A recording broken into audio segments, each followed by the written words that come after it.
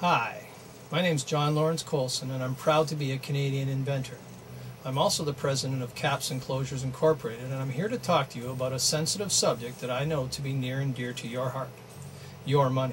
You've got it. We need it. Without it, we're just another tech incubator that owns the intellectual property rights to several patentable inventions. These include more than a dozen as developed at the University of British Columbia over the past 12 years. High-tech, low-tech, no-tech, we've got it all. As far as inventors go, I have journaled over 600 original creations. Professor Harold Davis of UBC has called me a prolific inventor.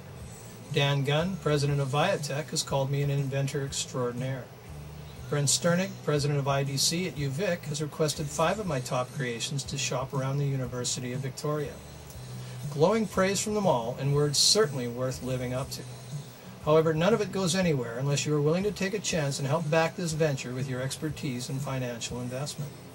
It all starts with a seemingly insignificant little innovation, an invention we believe is poised to become the cornerstone for our tech incubator empire, the Easy Caps Enclosure.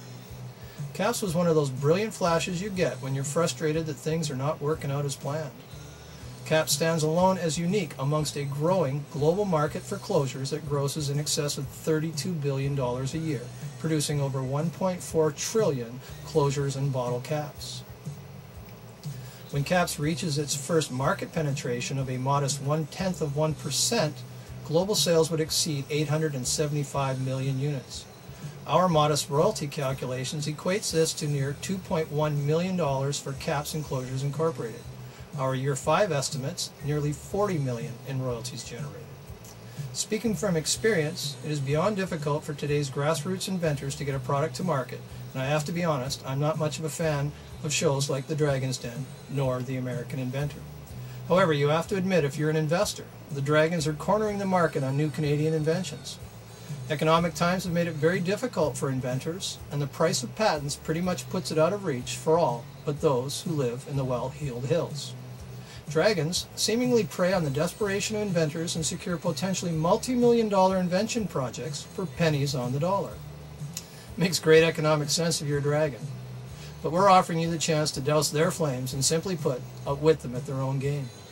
Don't forget that Apple started in a garage and Microsoft had their first office in a flea-bag Texan motel room.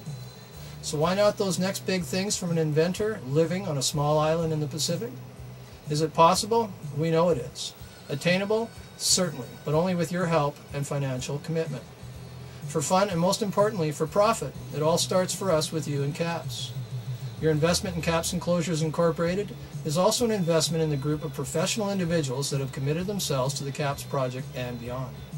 Exit strategies? Where can we begin?